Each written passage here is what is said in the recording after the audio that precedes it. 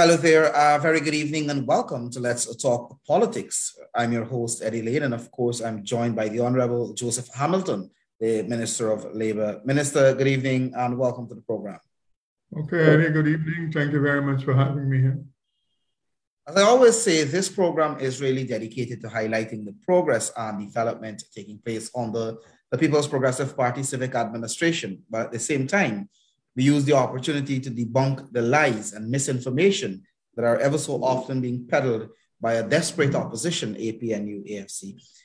Minister, this evening, I want to focus primarily on the security sector a little bit, not in the context of a policy position per se, but, the constant bickering, the constant unfounded attacks that the police often face from the opposition.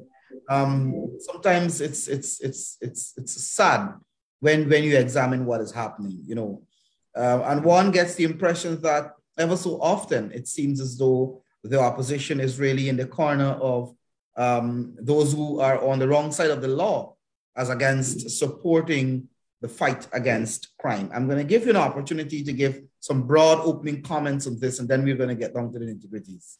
Well, the thing is, you have to understand where the opposition is coming from. The opposition role, they see themselves not to oppose, but to create instability. That is, a normal opposition. They oppose government policy and they counter that with policies that they believe might be better for the development of a country. But if you check the APNU AFC as an opposition party, their role, they see it as disrupting. It's not opposing anymore. Disrupting and seeking to fan flames, seeking to create conditions that can lead to some instability in the country. That is how they see it. And that is the reason why the issue about the security sector, they would not support and they wouldn't want the security sector to function in a way whereby it is arresting crime. Because as they see it, every crime that happens is something that creates fear and doubt and instability. So they have no concern about the person that the criminality has affected or who was brutalized or maybe killed via the criminality. For them, that action creates conditions for them to point to how unstable the country is or is becoming. So that is the program. And you would note everything, there would be no comment. And normally, Eddy, there is no comment about progress. There is no comment about development.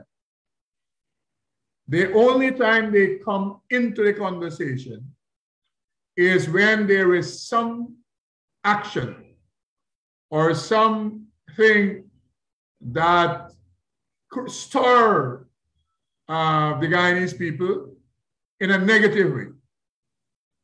So they try to see if they could get traction as regards those matters. You will recall, Eddy, they had incidents early this year where, for whatever reason, you have had several teenage girls who had left their mother's home for all different reasons.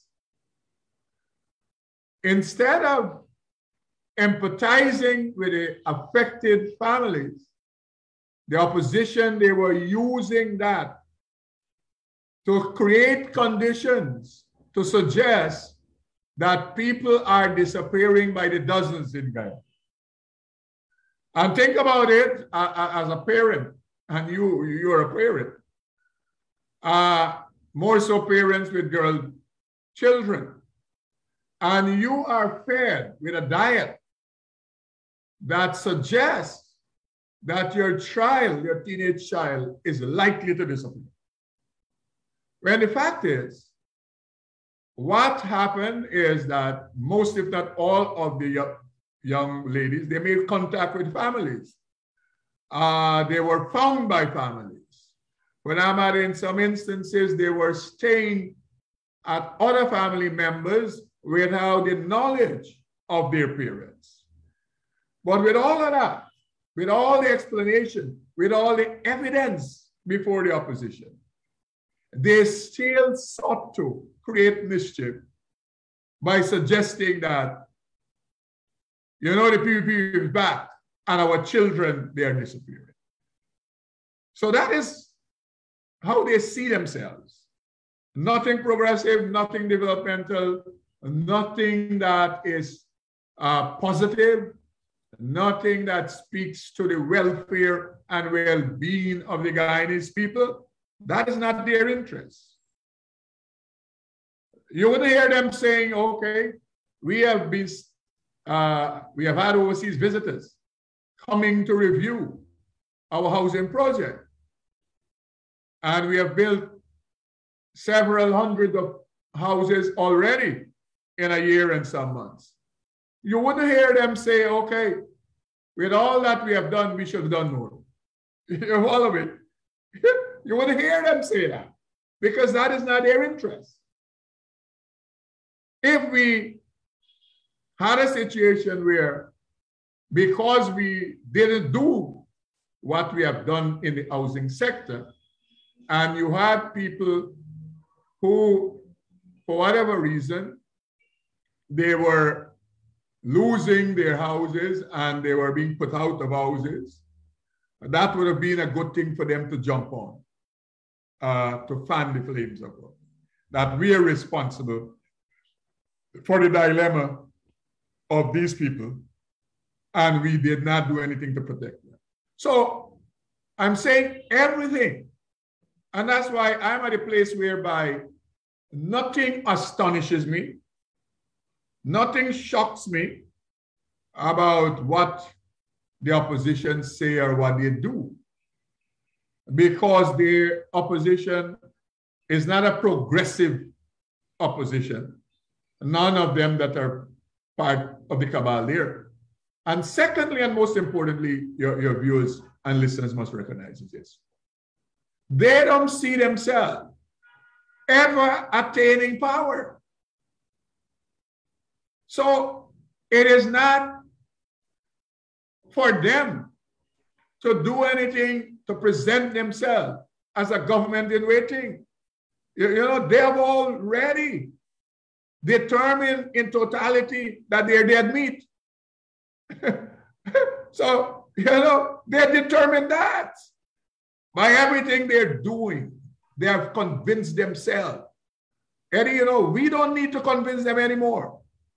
They have convinced themselves that based on everything they know, they will never, ever get back into power under any type of permutation or any type of name. And therefore, recognizing that, I cannot do anything to cause the Guyanese people to see me as a party, a government in waiting. The only thing I can do is to be mischievous. And that is where they're at. And it wouldn't change as for them being better. It can only and will only get worse. You know, you put that quite nicely. And I want us now to zero in on some specifics in the manner in which they are attacking and they're attempting to, I mean, unsuccessfully so, to discredit the Guyana Police Force, to divide the Guyana Police Force, and to use some of their political elements, many of whom claimed to be independent, like the Paul Slows and so on. And we'll talk about that a little later. But, you know, every killing, every time someone dies, and I want to say this, as a citizen of this country, as a human being, as someone associated with the government, that we, the People's Progressive Party Civic, as a party and as a government, values every single life. So I want to make that point first, Minister. And to add that every single incident where someone would have died, particularly if it's by involving the use of a gun, whether by criminals, whether the police shoot criminals, there is a line that the PNC, APNU, AFC is pulling, especially if that person is an Afro-Guyanese, is to go back to create the impression that the person, somehow the PPP has a hand in it. But ever so often, when the investigations are done and are concluded, you find that the reasons why these things happen is either the person was robbed and killed, or the person may have found himself on the wrong side of the law in a confrontation with the police, so that everything becomes a political killing. Then, when the police acts and the police arrest criminals, whether the criminals were associated with the APNU AFC, those white-collar criminals who were in office, who were stealing the people's money, and who were buying bangles and beds and bed sheets and bracelets, every time one of them is arrested, then you hear there's political interference in the Guyana police force. And Minister, we can go back. We can go back to the history of this country, and we can recall who were associated with those who had Buxton under siege, who infiltrated that community and held that community hostage. And we can track it back to those who declare criminals as freedom fighters. But you always have these same people trying to paint the Guyana police force and to paint the PPP somehow interfering in the work of the Guyana police force. Well, the thing is, Eddy, again, the police successes, they see it, and I suspect rightfully so, as the successes of the PPP and its policies. And therefore, they wouldn't want to, and they don't want to see the police succeeding, because that success by extension goes to the credit of the policy as regards the security sector of the People's Progressive Party government. So when you have things that are negative in the security sector, that is good for them because they can play it up. Even though they will know that the circumstances of a killing, what it is and what it was, they would want to style it differently. I am told, and I thought I saw a post somewhere, where the death of the doctor in the early stages became a political matter. At least it was propagated that way by elements that are connected to the APNU. And further, political and ethnic racial, because as this progressive Afro-Guyanese young man, somehow we have an interest of getting him out of the way. So as stupid as that is, there are persons out there who are ignorant enough, Eddy, who will believe things like that. And no way you can tell them differently. So they will continue to challenge the police and its work. They would continue to always look out for any infringement of the police force. And they will continue to say negative things about the police force because they see it as negatively affecting the government. That is their role, that is their purpose. and everything they do, everything they say will be styled that way. So no support will be given to the police force, none whatsoever. With all these so-called bright security czars they say they have around them, they will not give any support to the police force because that is not important to them. And we as a government, we have to give full support and all the support that we can give to the police force so that the police force can do their work, so that the police force can be effective in arresting crime and criminality. And that is what we have to do. We have to continue to do that because the police force successes are in the interest of all Guyanese, all sane Guyanese, I will say, will continue to support the police force. And Minister, what is interesting, let us take, for example, I want to bring two critical points out here. One, that we hear them talking about reform of the Guyana police force and accusing the government of not ensuring that there is reform in the Guyana police force. They had an opportunity for 5 years. And what did they do? They were involved, and the people who they claim, who are now their experts, their security expert and their backers, were busy writing $10 million checks or were collecting $10 million checks for writing of standing orders for the Guyana police force and operating procedures, etc., and doing nothing. So they were using reform as a cash cow. And there was a report. There was a report that made a number of recommendations in terms of reform of the Guyana police force, and they shelved that report. It was the APNU AFC in government that didn't give the community policing groups funding. As a matter of fact, Ramjitan took away vehicles from some of the community policing groups that were supporting the police in the fight against crime. And now these very guys are coming, and what are they doing? So clearly, in government and out of government, they had absolutely no interest really in supporting the police and to aid in the fight against crime. One has to ask the question, Minister, why? Why is the PNC not interested in government and out of government to fight crime in this country? Well, the thing is, I don't know what they were interested in government, other than making themselves wealthy. Whichever sector you look at, Eddie, I mean, we're focusing on the security sector.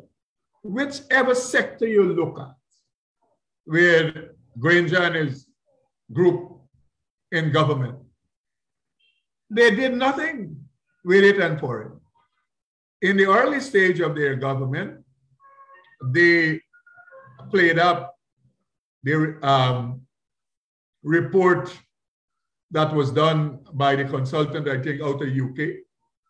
And that was a big conversation as regards how they will effectively and efficiently use the report. But the fact is, nothing flowed from that. Nothing flowed from that. And instead of doing that, you had former commissioners and former deputy commissioners who were giving political direction to the police force. So the police force was not independent under no circumstances when Granger, they were in government. The police force, and we have a lot of evidence to prove that the police force was politically directed. We just have to quickly go back to the period between the after elections and the conclusion of the elections, and you will see all the things that happened during that period, the Ashman building and all the other issues.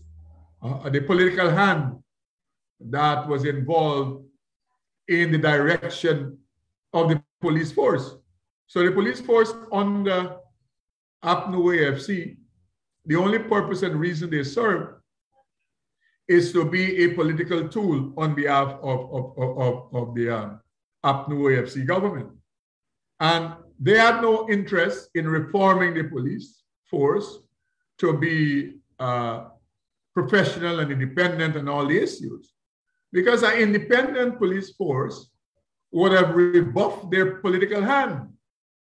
So they had no interest in all of that. And of course, importantly, whilst Ramjatan was named Minister of Security, all of us are aware that he had no control over the security sector. One, Winston Felix, is the man who controlled, right through the period, the security sector. Ramjatan was just a passenger there. And, you know, was just a passenger there. And you know, it proved the point is he was such a passenger that there are reports that suggest he himself was wiretapped as minister. But he himself, the minister, was wiretapped. You know, so it shows the fact that he had no control. He had no relationship. He wasn't able to properly manage the security sector because he was undermined by his colleagues. He was undermined by his colleagues right through the period. And he is a total failure as regards managing the security sector. And you know, on the same note too, when one look at what were their plans, you know, remember Ramjatan came out and made a huge announcement of more dogs and ponies on the road. That was his crime fighting strategy. You know, that was his crime fighting strategy. The cameras that were put up, that I understand they had absolutely no access to, right? Those were his initiatives, but nothing of substance. People were still being robbed and killed and murdered on the AFC, and they had all the answers in opposition before they came into office in 2015. They said they had the experts who were going to ensure. They promised they promised a lot of things. They promised a crime-free society. They promised a good life, which turned out to be a good lie. So they promised a lot of things. But I want to take you back a little bit, Minister, because the attack on the Guyana police force, the support, the open support, because these guys, every time a criminal is gunned down, the police is accused of extrajudicial killing. Even if the police is injured by the criminal, is shot by the criminal, and the police kill the criminal or the criminal is injured, the police is accused of somehow using extrajudicial forces in their efforts.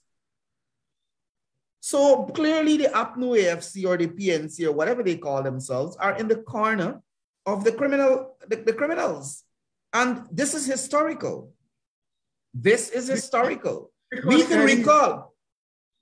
Go ahead, Minister. Again, we go back to every crime and every criminal activity creates instability and fear.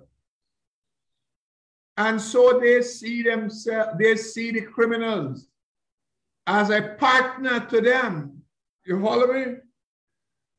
So they don't want the police force to get rid of the criminals via the court and using all the means to get rid. The less criminal we have, less criminality we have, is less tension and fear among the citizens then. Less potential for instability. So they will not support that. They don't want that because they see the criminals as a support base, in a sense, for their activities of making the country ungovernable. That is the issue. So yes, they will continue to support the work of the criminals. Yes, they will continue to malign the police force. yes, they will continue to challenge every action of the police force, because the more the police arrest crime, is less potential for instability. But, and you know, again, and I have to go back, I keep going back to the historical context. And we recall the crime wave.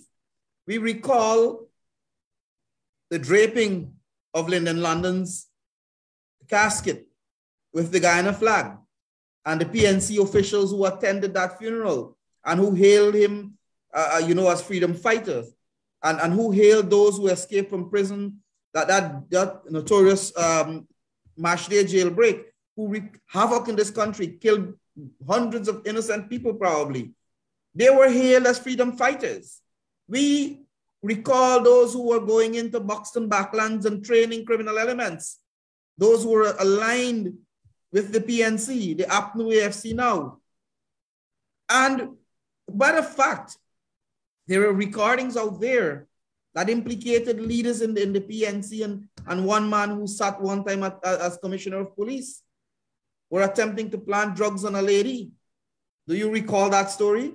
So they have a history of associating themselves with and support for criminal elements. So, you know, we should not be surprised, but we have to highlight and we have to let people understand that those who are parading themselves as though they're looking out for their interests, the reality is they don't want to see the police put a dent on crime and criminality. And as you rightly said, because it benefits them, they create fear in the society and they get talking points because they have nothing of substance to contribute to the development of this country and to the furthering and bettering of the lives of the people. So I don't know, maybe very soon we might have to find a different label for APNU AFC, because clearly their support lies with the criminal elements and criminality and making the country ungovernable. As one man said, whenever I call his name, I always say, Dr. Rodney may be turning in his grave when you call the name of this hypocrite that sits in the US ever so often, David Hines, who said to the people at Buxton at that meeting that they should make this government uncomfortable by all means. And he keep repeating that statement. That's a statement that also may very well be directed to criminal elements to do what you have to do to ensure that Guyana is unstable. Then you have the Rickford Burkes and the others who push their racist agenda, who push their divisive rhetoric, and who are promoting crime and criminality. Rickford Burke waits for every opportunity to accuse the police of killing an extrajudicial killing, even when the police kill criminals in the act of committing crimes. Well, Eddy, let me say this. Yeah? Let me say this in conclusion as we wind down here is this. You know what is always important for me in all of this? Is that the Guyanese people are wiser now. You know, and that's the reason why they will not get the type of traction they see. Today, 2021 is not 1990 something and 2000 and 2006. I have always argued that because of the stewardship of the People's Progressive Party, more people have accomplished. And therefore, I always make this point. When a man, he has a house, Eddy, it's difficult for you to influence him to go burn somebody's house because he has a house. Person who have a car, it's difficult to encourage them to go and vandalize somebody's car because they have a car. And therefore, the more people well-being and their welfare and their economic circumstances develop, it is less traction they will have. Less, the audience is becoming smaller as they speak to. Because you know that, and I'm sure many persons by the dozens would have approached you, the fact that you have a relationship with PVP, about their interest in a house lot, or their interest in a young professional home, or their interest in a core home. That is what people is concerned about. Their interest in a piece of agricultural land somewhere. That is a concern. And as minister, I have people, by the dozens, who is seeking for you to point them to a place where they can help themselves to progress. Whether the lands and surveys, whether CHNPA, so whether the small business bureau, that is the conversation people are having. Young, old, middle-aged, seeking to see how, recognizing, Eddie, that this government is doing immaculate work. People have recognized, listen, this train has left the station. Nothing or nobody can stop the train. So I, as a citizen, I have to get on the developmental train. And that is what keeps me going. That is what always caused me to say, as much as we challenge these lincompoops, I am always confident that the people of this country, they have a great understanding of all the political dynamics, and they will not allow themselves to be misled. They will not allow themselves to be involved in activities that are inimical to their own interest and benefit. So that is my consolation in all of this. And that, but we have to, as you have said when you started, we have to challenge these people every day, because the more, if you allow them to get away with their foolish talk, they might be able to influence some people who are easily swayed and can be easily influenced. Minister, I want to thank you so much for joining me this evening, to have this discussion, because sometimes we have to we have to highlight, we cannot allow this lie and this misinformation and this divisive rhetoric and these attacks to go unabated without responding and highlighting and debunking and put the facts on the table. We have to. If we don't do that, then we are going to be contributing to the problem that exists in the society. But like I always say, the facts are easy to access and to debunk the lies. You cannot come now and tell people about reform of the Guyana Police Force when you received the report and shelved it. Granger was hiding it in his bedroom. When the then leader of the opposition, now vice president, was asking for that report. He received the report in January, I think, of 2018. And at the end, in September of 2018 or 2019 is when he was actually being pushed on a meeting with the then opposition leader, Dr. Jagdeo, to make the report available. He was hiding it like this SOPs they're hiding now. So they can't come and tell people the lies. You can easily click 2 buttons on your computer and find the facts. But Minister, I want to thank you for joining me this evening. And there were a good time. So have a good rest of the evening. For having me. Same to you. Thank you very much. And to our viewers and listeners, thanks for watching. Have a good rest of the evening. Bye for now.